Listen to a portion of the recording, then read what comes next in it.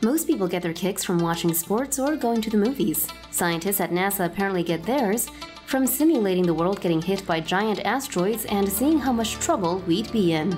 It turns out the answer is a lot. Here's what you need to know. If an Earth-bound asteroid was seen with only 6 months' warning, a group of scientists from NASA and other space agencies has concluded that no one could do anything to stop it hitting the planet, according to Business Insider. Their simulation, which played out online from April 26th to April 28th, according to Space.com, found that there isn't a spacecraft capable of getting off the ground and flying up to disrupt the asteroid's trajectory in that amount of time. Having used a scenario where an asteroid was spotted 35 million miles from Earth, Paul Chodas, manager of the NASA's Center for Near-Earth Object Studies, told Business Insider that we would need a minimum of 5 years to stop any threat. However, MIT astronomer Richard Binzel concluded we would need at least 10 years in order to study aspects of the asteroid such as its size, its path around the Sun, and what it's made up of. Legislation created in 2005 directed NASA to find 90% of near-Earth objects 140 meters or larger by 2021. However, according to Business Insider, it has currently only tracked 40%. In an ideal scenario, any asteroid would be dealt with in one of 3 ways. An explosive device could be detonated to break it into smaller chunks, lasers could be used to vaporize it, or a spacecraft could be sent to hit and change its trajectory. Each of these options, though, would take years to implement. So, there you go.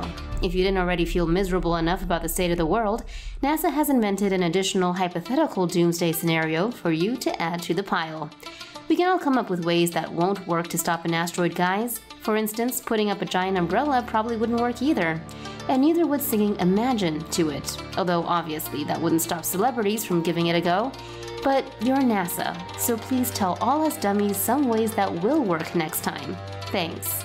And of course, asteroids aren't the only thing that could be coming to kill you sometime soon. Let's see, 2020 so far. Huge bushfires down under where at least 1 billion animals died? Check. Global pandemic? Check. Large plague of locusts threatening food security in East Africa? Check. Hundreds of giant Asian killer hornets appear for the first time ever in the Northwest US, ready to kill honeybees? Check. Wait, what? We wish we were kidding. Just as the world is trying its best to keep its cool in the midst of a pandemic, giant murdering hornets never before seen in American territory are coming out of hibernation. This is what we know. Last December, the Washington State Department of Agriculture confirmed 2 reports of Asian giant hornets in Blaine, Washington. Reuters reports that 2 more unconfirmed sightings were reported in Custer, Washington. These killer hornets are now coming out of winter hibernation. Native to Southeast Asia, China, and Taiwan, Asian giant hornets can measure between 1.5 to 2 inches or 3.8 to 25 centimeters in length. Vespa mandarinia, also known as murder hornets, have stingers that deliver venom to their victims and mandibles capable of decapitating bees. According to the WSU Insider, the Asian giant hornet queen wakes from hibernation in April, finds nourishment, and then looks for a place to establish a colony that will later go out to bring back food. The bee population in the United States is most threatened by these hornets from late summer to early fall. While they hunt for food for their next queens, the hornets will decapitate honeybees and eat the bees' larvae and pupae. Well, you might be thinking, isn't this just nature? The circle of life, so to speak? Nope, not really. First off, we don't know how these hornets made it to the US, but they have never been found in the country before, so this new species is an invader and definitely a threat to beekeepers. Still not feeling this pertains to you? A threat to bees means a threat to human food production. We need bees in order for many key crops to be pollinated.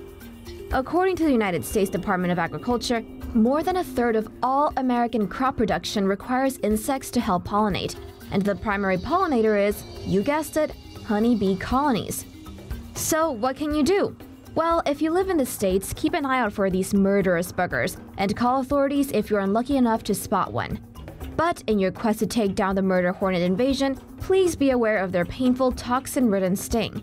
Oh, and if you're allergic to bees, then definitely stay away because their sting could easily cause a severe anaphylactic shock and even, well, death. Florida has finally found a venomous new animal that is new, but not new in the sense that it's an invasive species that's devastating the local ecosystem. Here are the details. The Miami Herald reports that scientists have found a new species of venomous spider in Miami that looks like a small, shiny black tarantula. It's called the pine rockland trapdoor spider, and it is indeed a relative of the tarantula. The new spider was first found on the grounds of Zoo Miami. With legs extended, the female can measure up to 7 centimeters wide. This is a trapdoor spider, meaning it lives in a burrow with a hinged cover, like a trapdoor, to hide from predators and ambush unlucky prey. Luckily, the spider's bite is only as painful as a bee's sting to humans.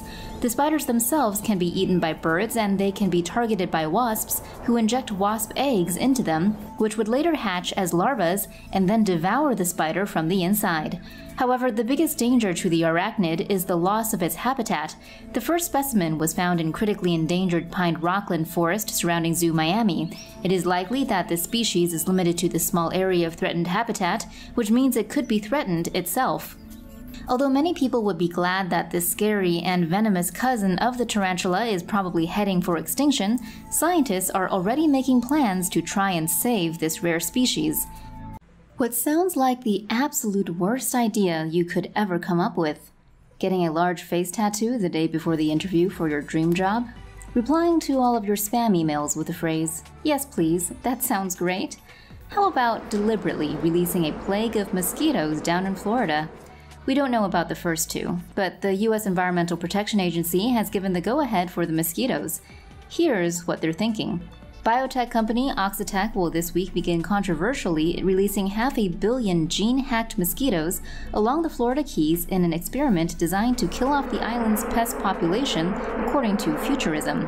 The experiment will target the mosquito species Aedes aegypti, which makes up between 2% and 4% of the mosquito population in the area, but is associated with almost all cases of mosquito-borne illnesses, such as dengue and Zika. According to a statement released on the U.S. Environmental Protection Agency's website, scientists have inserted a gene called OX5034 exclusively into male mosquitoes, which don't bite humans. They say the males will breed with wild females, which do. The OX5034 gene kills off female Aedes aegypti mosquitoes before they enter adulthood, and therefore steadily reduces the overall population. The move comes as mosquitoes native to Florida are increasingly resistant to existing insecticide controls, according to Undark. However, the experiment has caused controversy across the Florida Keys area, with Futurism reporting many residents concerned with a lack of transparency.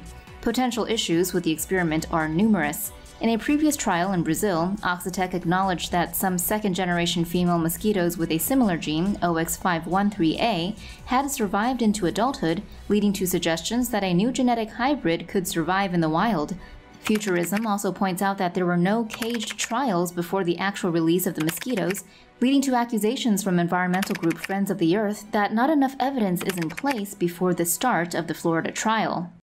Scientists found that warm water is eating away the pillars under Antarctica's so-called doomsday glacier at an alarming rate. This could cause the massive glacier to collapse into the ocean.